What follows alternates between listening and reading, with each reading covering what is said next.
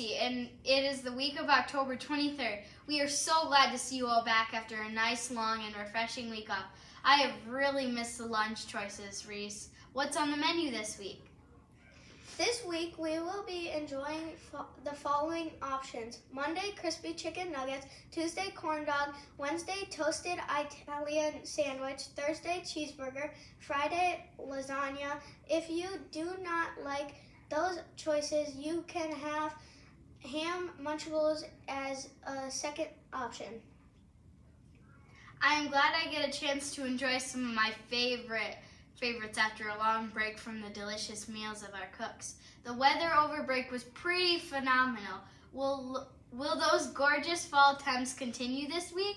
Let's check out in the 5-day forecast. It will start out on the milder side with temps in the 60s for the majority of the school week. By the end of the week, however, temps will start dipping further and further down into the 40s and even the 30s, where it could stay for quite some time. Expect possible rain on Thursday as well. Sorry to be the bearer of bad news, but it looks like we better enjoy the weather while we can. Back to you. Our students came prepared as things start to cool off. A little rain in the forecast means we might have some indoor recess. Maybe Miss K has some suggestions of how we can spend that time.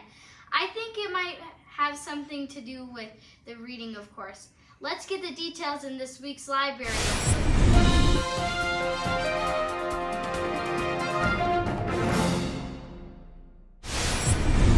My lovely readers, you are amazing. We had our storybook pumpkin contest. We had 47 pumpkins come in, and you all voted, and I took the top 2 pumpkins that got voted on.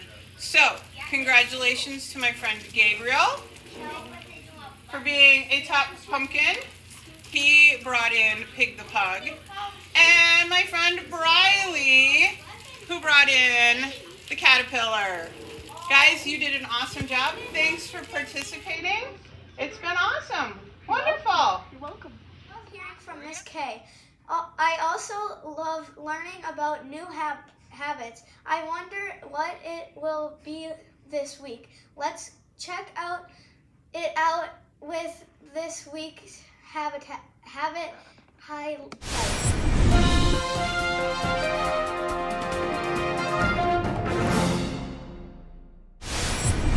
Then she started laughing, and so I started laughing, and I didn't feel embarrassed anymore. She told me that if you laugh at your mistakes, sometimes you don't feel so bad about them anymore. Yeah, it's called finding humor. Humor is so important. It gives the brain an opportunity to breathe, to feel different, to kind of get you to go. And so finding humor is really a wonderful release. It's a wonderful opportunity for us to laugh at ourselves. So we want to make sure that we're finding humor, but we also want to make sure we're giving students an opportunity to understand what appropriate humor is about. One of the greatest indicators of intelligence is a person's ability to find humor. It's a very intellectually challenging and complex skill. At first I felt embarrassed, but then I realized how funny I must have looked. It's great that you can find humor in life, Chris. Sometimes life gets too serious, and we need to remember to stop and find the humor in things. That might be the only thing that keeps us going sometimes. Speaking of keeping things moving, let's get the reminders so we can wrap up this podcast. There will be no after school next Tuesday due to Halloween. Make sure to go out and support our sports teams this week as they start their playoff season. Go Indians! Thanks, Reese. That wraps up this week's broadcast.